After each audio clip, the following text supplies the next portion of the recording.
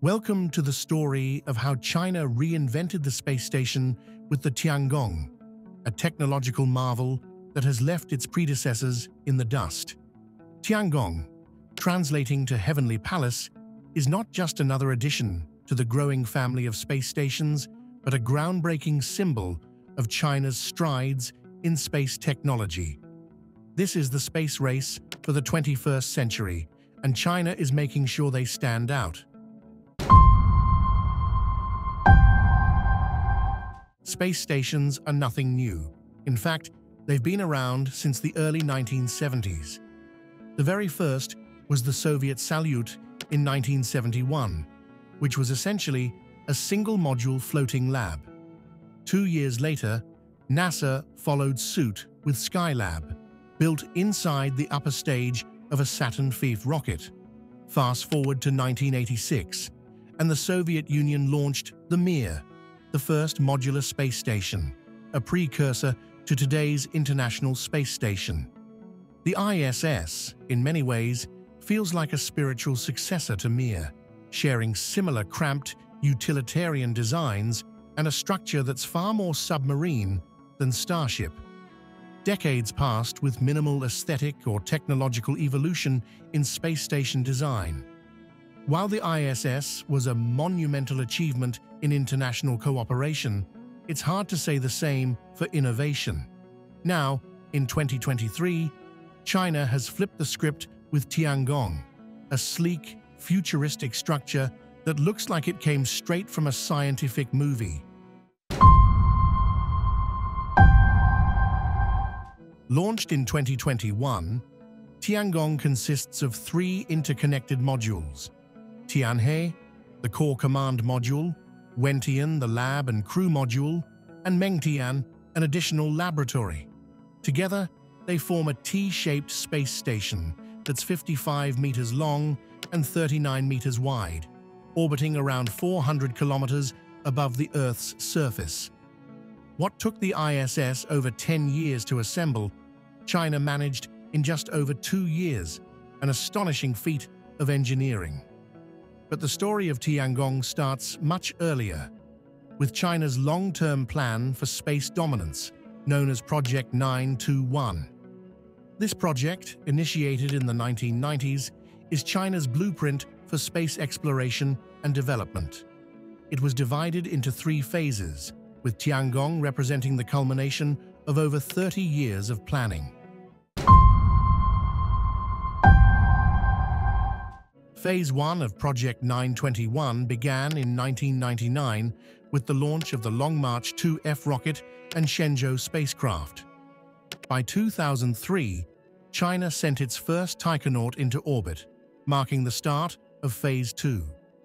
This phase involved testing various space station concepts through small experimental modules, practicing docking maneuvers, and conducting spacewalks with their own extravehicular suits. In 2016, China upped the ante with the Long March 7 rocket and Tianzhou cargo spacecraft, designed to transport supplies to future space stations. All of this was in preparation for Phase 3, the assembly and operation of the Tiangong Station, their heavenly palace. So, why did China feel the need to build their own space station? Well, for starters, they were banned from participating in the International Space Station. In 2011, the US Congress passed a Department of Defense Act that prohibited NASA from collaborating with China, citing national security and human rights concerns. In essence, China was barred from the ISS, so they decided to build their own. A classic, "Fine, we'll do it ourselves" move. One of the first things that stands out when you look at Tiangong is how much more modern and spacious it feels compared to the ISS. Although both space stations have a similar outer diameter, around 4.2 meters, Tiangong's internal layout is much more open and minimalist. Gone are the cluttered pipes, wires, and equipment sticking out from every surface like on the ISS. Instead, Tiangong has hidden much of its technology behind sleek white panels, giving the station a clean, futuristic look. The design is so modern that it almost feels more like an Apple store than a space station. The reason for this clean aesthetic? Technology has advanced. Much of Tiangong's systems, like communications and data transfer, are wireless, reducing the need for miles of tangled cables.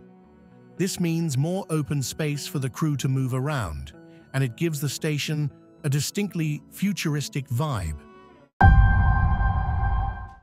Let's break down Tiangong's key components.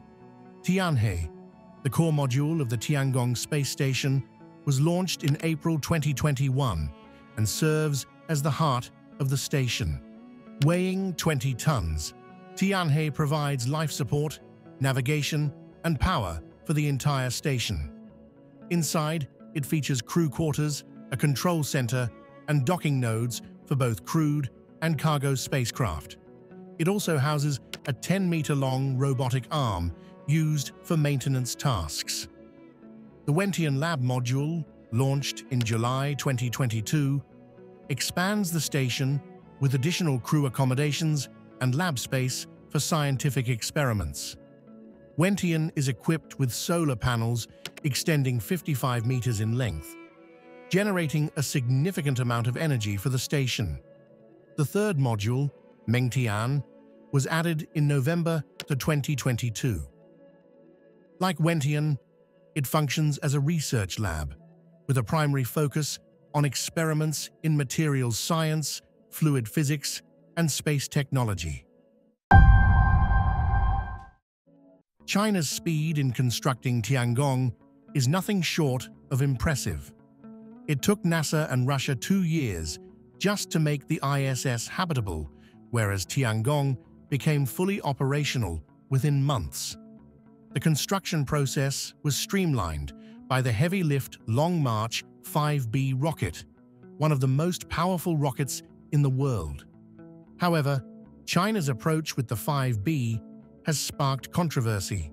Unlike most rockets, which discard their lower stages into the ocean, the Long March 5B's first stage re-enters the atmosphere uncontrolled, raining debris over populated areas.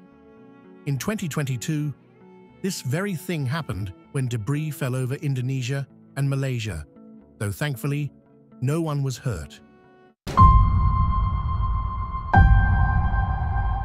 Tiangong is not just a finished product, but the foundation for future Chinese space endeavors. China plans to use the station as a base for assembling larger spacecraft, like crewed missions to the Moon or Mars. There's even talk of adding a large modular Chinese space telescope that will dock with Tiangong for maintenance, similar to how the Hubble works with the ISS. And that's not all. China is developing a next-gen robotic arm that could potentially assemble or even repair large structures in space. The current 10-meter arm could eventually grow in length and capability, rivaling the Canadian-built Canadarm that the ISS uses. Tiangong is more than just a symbol of Chinese technological prowess. It represents a broader shift in the global balance of power in space. For decades, the US and Russia were the undisputed leaders of space exploration. Now China is staking its claim, not just with Tiangong, but with their ambitious lunar and Mars missions on the horizon. As we look ahead to the next phase of human exploration, one thing is clear: China's journey into space is just beginning, and the rest of the world better keep up.